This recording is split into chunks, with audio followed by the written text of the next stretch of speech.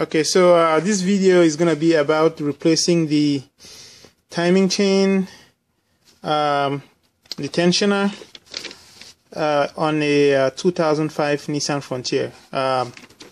Basically, I bought this car. It still runs pretty good, but there's it is a really loud whining noise coming out of the engine, and it does seem as if the hydraulic chain tensioner is not working correctly, or it's not working as it should. So basically, I went to my local Nissan dealer, and they actually sell a kit for performing this. I'm doing this. I mean, I'm pretty familiar with cars. I've done the timing chain on a 2002 Frontier. That's a bell chain. You know, it's not a metal chain like this one, and this one is a hydraulic chain. So, but I'm pretty sure it's gonna be the same thing. Hopefully, everything will work out okay.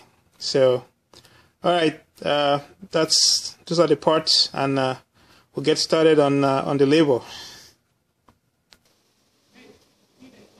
Okay, so the first thing we're gonna do is release the fuel pressure.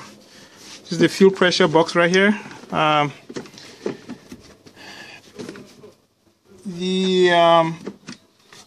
The fuse for the fuel pressure it's hard to see in there. I'm just gonna pull it out. It's number 4. It's the 4th one. I think no, it's the 6th one from the 6th one from the left. All right. So there's the fuse.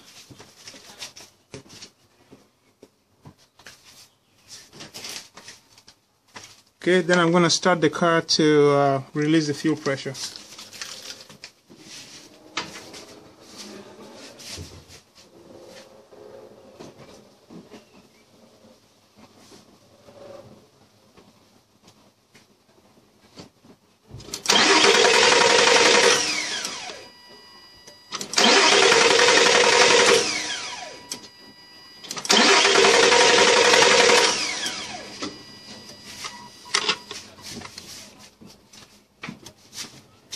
Okay, so 3 starts should get all the fuel out of the system. Okay, next remove the air filter housing.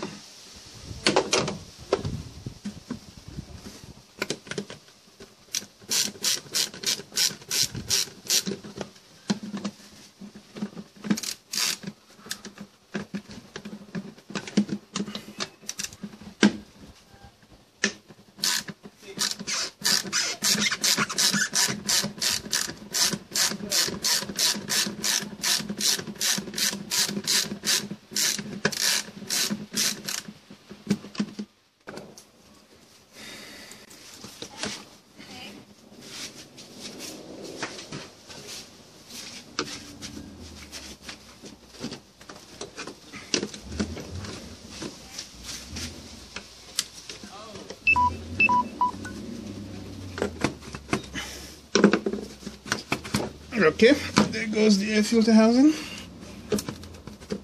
Just make sure nothing is stuck. Alright, everything looks good. Okay, so I've gone ahead and I've removed the intake manifold that was here. So now I'm going to remove the rocker cover, which is over here. And then after that, I'll take the drive belt and a few other things, and we should be able to get close to the timing chain. Okay, so I'm going to remove the rocker cover now. Okay, so I've removed both valve covers, this one and this one.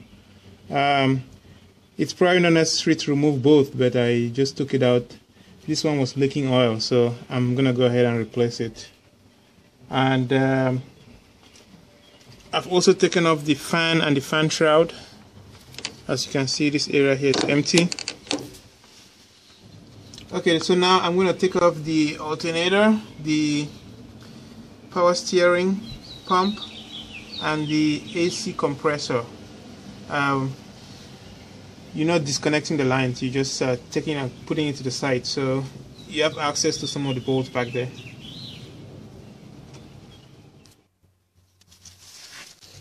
Okay, so everything is out now except for the timing cover and the crankshaft pulley. I've removed the valve cover cases, both of them, and so now I'm going to remove the crankshaft pulley. To remove the crankshaft pulley, you could either remove the starter and place a little block there to hold the engine, or what I usually use is I just use a piece of rope like this, and I tie it around the pulley, and I hold the other end to some part of the suspension. I'm sorry, some part of the frame, and I try and see if I can loosen it that way. It's much easier. So again, you want to attach this end to the frame and not to any part of the suspension or the drivetrain, because it's pretty strong. You can break something. So I'll set that up, and we'll see how that goes. Okay, so I was finally able to loosen the crankshaft pulley bolt.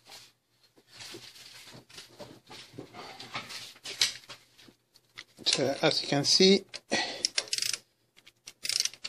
the bolt is loose.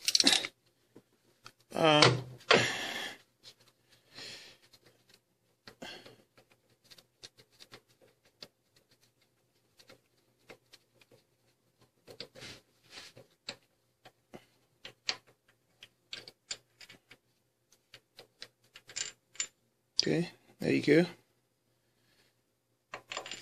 I'm just going to put it back just so the crankshaft pulley doesn't fall off. So just out of curiosity, if you want to know what I did to loosen this bolt, so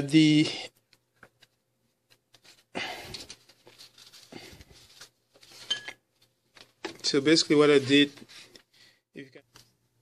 okay, so as you can see here, what I did was I took a piece of the V-belt and I tied it to the tie down with some bowstring, just in 3 different places, and I wrapped it around the crankshaft pulley, and that gave me a good tight fit, because the tie down just by itself was the pulley was just slipping around. So this kind of worked pretty well. Actually, it came off very easy. Okay, so what I'm going to do now, I'm going to take off the crankshaft pulley, I'll take off the timing case, and then we should be able to finally get to what we're doing. Okay.